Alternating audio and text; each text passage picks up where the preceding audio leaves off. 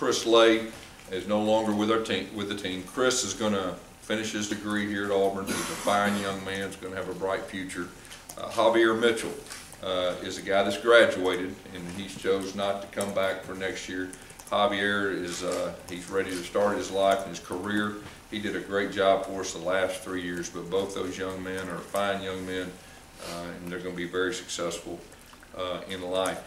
As far as some injured guys that's going to be out for the spring, Trey Matthews will be out with a shoulder injury. Kerryon Johnson had surgery. He will be out for the spring, and then Jeremiah Denson will be out for the spring. Now, on a limited basis, Josh Holsey will be limited. Stanton Truitt will be limited, but they'll be participating as far as that goes. But that's the update on our coaches, our off-the-field guys, and our players. But overall, I just say our guys are extremely excited to get out there. They've done a super job up to this point with our mat drills in the weight room. You can tell this is a very close group. You can also tell that they got a chip on their shoulder from last year, which I think is very healthy. You know, last year we had a very inexperienced team, and we had some close losses and all that. But these guys, a lot of them are coming back, and they're looking forward to getting out there redeeming themselves. And I think that's very important moving forward.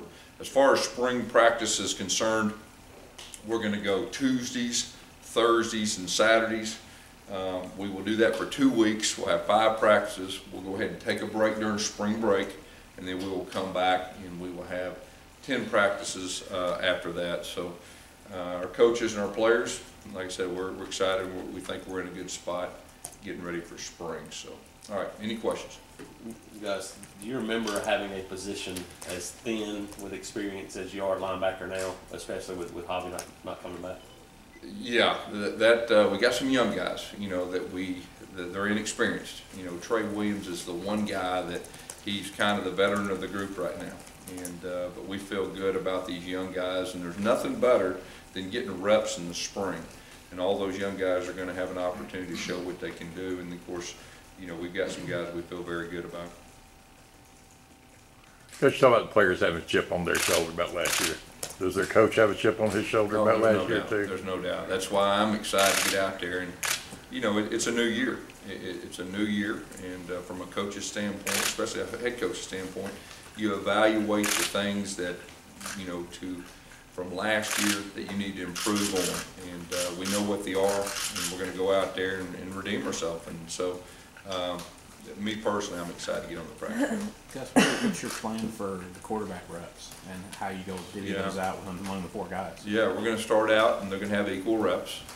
You know, we've done that in the past. We'll chart everything that they do in team settings, 7-on-7 setting.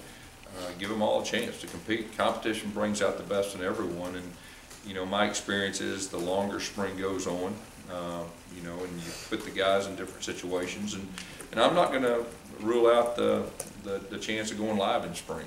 You know, we did that 2 weeks before our season in 2013, and it cleared up things in a hurry. So we'll see, and me and Rep will evaluate, you know, that position on a daily basis. What have you seen, just obviously I haven't seen him on the field, but John Franklin, just as far as his approach to things? Yeah, you know, he's off to a good start with Coach Russell. He had good mat drills you know, with our coaches. I think he is a guy that is very eager, and he's done a good job so far of just being a good teammate, getting to know his teammates, and you know, so we'll see what he does. You surround yourself with a lot of familiar names, whether it's graduate assistants, analysts, and you bring up Rob Coleman, a guy you've known for your entire coaching career. Can you maybe tell me the pros and cons of doing that, and why you bring so many familiar names in? Well, you know, Rob is a guy that was with me when we first started out. You know, from a coach, sometimes you look, and the guys that helped you get to where you're at, he's one of those guys. And you know, he had a great high school career, won a lot of state championships, and he was just ready to take the next step to college. He'll do very well. As far as being, you know, comfortable and having guys that have been with you, I think there's great value to that. Guys that you know how you operate, played in our system. A lot of them have played, and a lot of guys just been with me a long time. And I think there's there's something to that, and it's a comfort. And like I said earlier, our offense is unique, okay? And the more expertise that you have doing something is nothing but a positive. I'm very excited about this offensive staff and very comfortable. Was there an issue at all last season with that, just as far as everybody being on the same page? No. Gus, are you gonna make it a point to push tempo more this coming season? Yeah, that is one of the things that, you know, we've got to, you know, you get a chance to evaluate everything, and tempo is a big factor with us. And at times we didn't have great tempo last year, and so we will play extremely fast in the spring and just get our guys back in that mode. And so looking forward to doing that too. How is Tyler Queen's health, and is he going to be limited? Yeah, he will be like on a pitch count of I think 50 throws a day, but everything else he'll be ready to go. And you know, that's still a lot of throws, and that's after he warms up. So Coach Lashley will definitely keep up with that. But you know, he's in a good spot right now. You know, he's excited to get out there and get back, you know, participating. Considering the time, go ahead.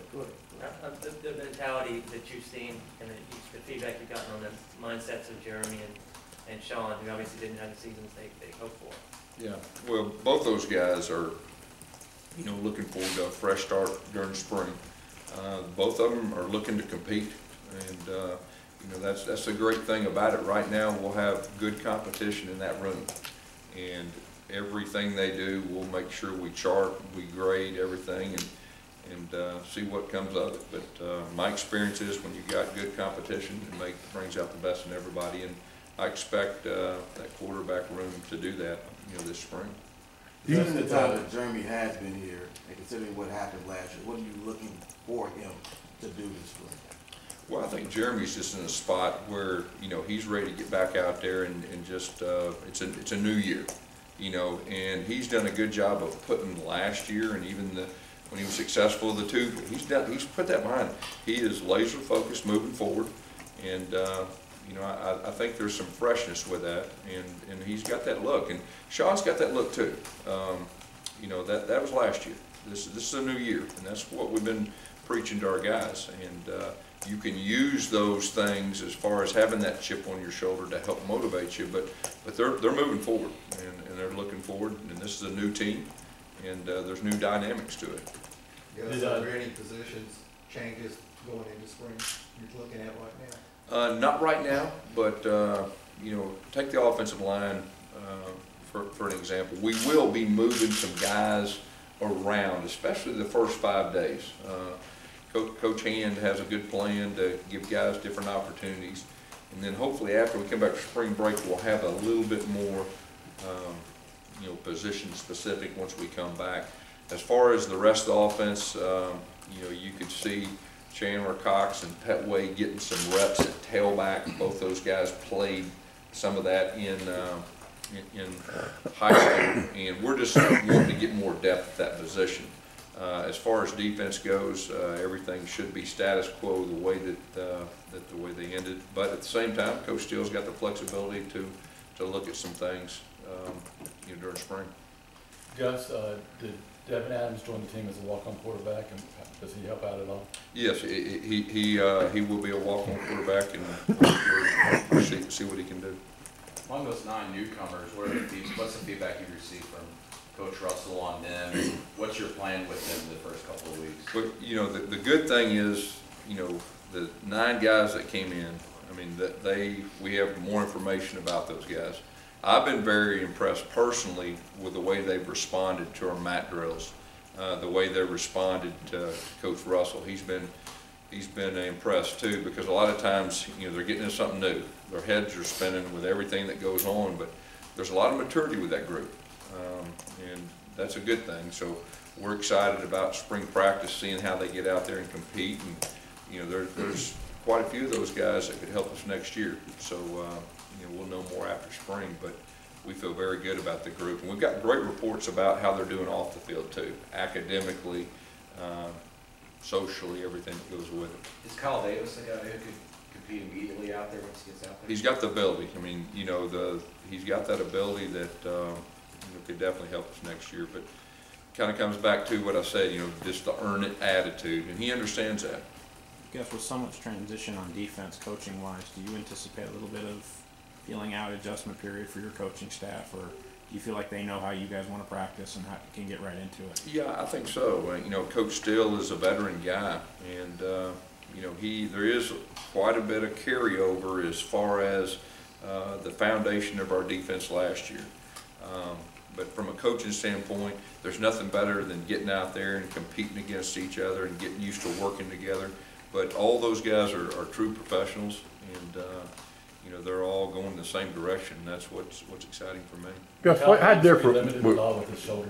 Kyle Davis limited at all with his shoulder. He could be limited some. We're going to see how that happens, but he has really done a good job with his transition from his minor, you know, surgery earlier in the year.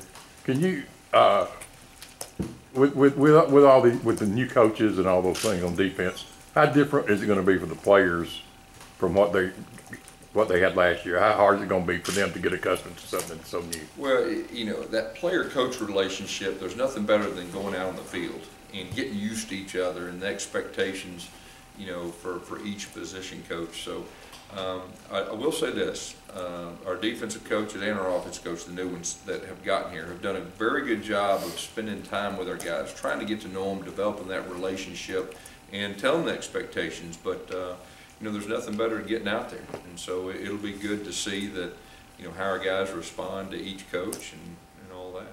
How different is the defense, just schematically? There's going to be some differences, but the foundation kind of from the same tree, you know, as far as the foundation of the defense, which I think will be very good for our players